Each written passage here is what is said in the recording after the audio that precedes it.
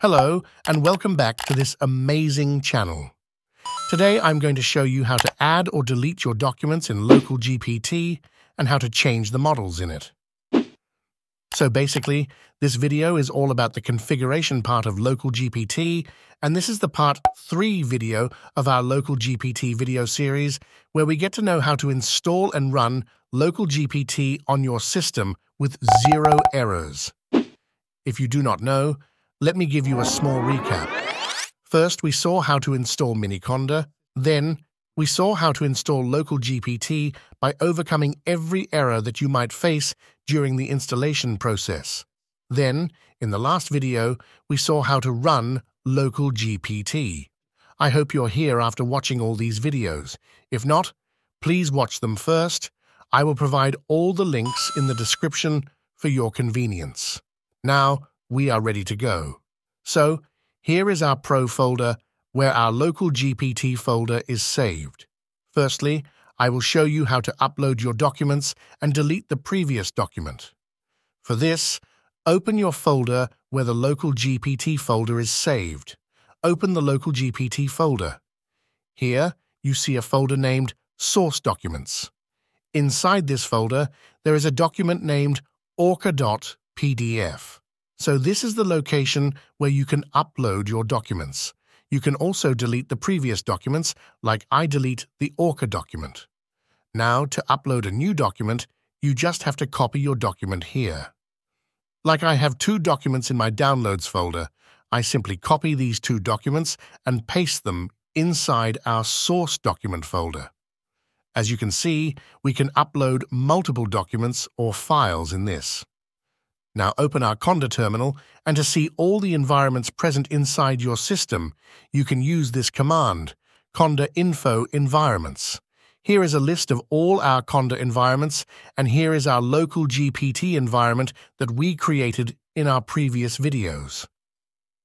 Now to activate this environment, use the Conda activate command. After this, we have to go inside our LocalGPT folder. For this, we are using the cd command, which basically changes the current working directory. Now, we are inside our LocalGPT folder. Use the cls command to clear the screen. Now type Python ingest.py command. As I told you in my last video, this command is used to embed the text of your system into the vector database, which will be used by our model to answer the queries. Like we have uploaded 2 documents in the source document folder, so this command will split these documents into small chunks or pieces which are embedded in our vector database. There is one important thing to note. You just need to execute this command only once.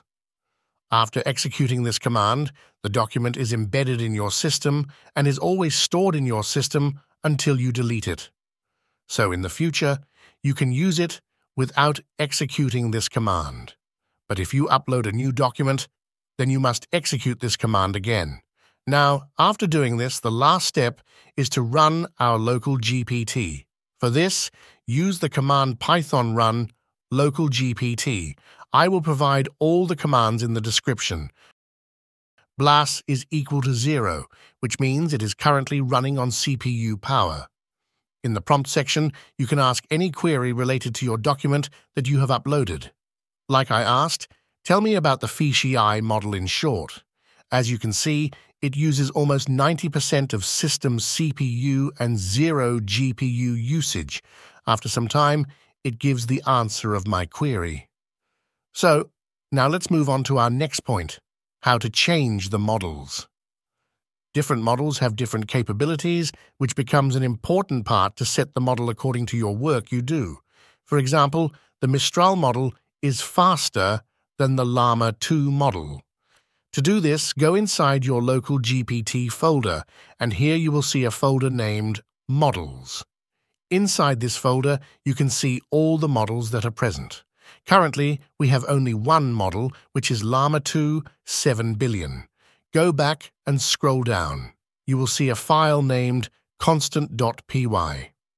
Open it with any text editor. After opening this file, scroll down to the Models section.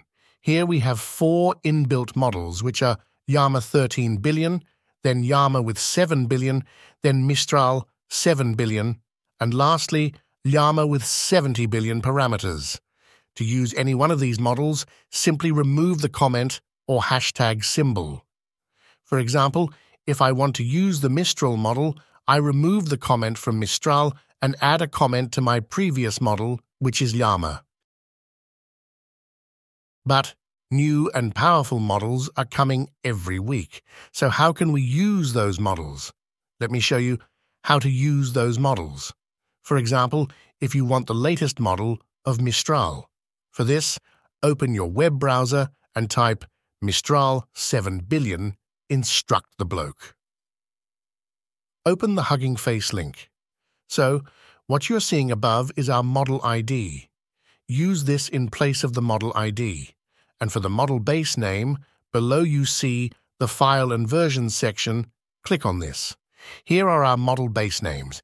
You can use any one of them, just replace the current base name with any of these base names. Like, I change my Mistral model base name to Q4. After doing this, save this file to you, which is an important part. Now again, type Python, run LocalGPT.py to run LocalGPT. Here your Mistral model starts installing to our system.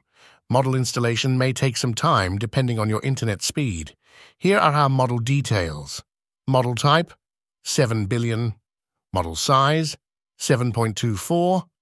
Model name, Mistral. If you go back to your model folder, you will see Mistral is added to your folder. After this, you can work on LocalGPT with new model. So this is the Part 3 video. In the Part 4 video, we will see the web UI of LocalGPT.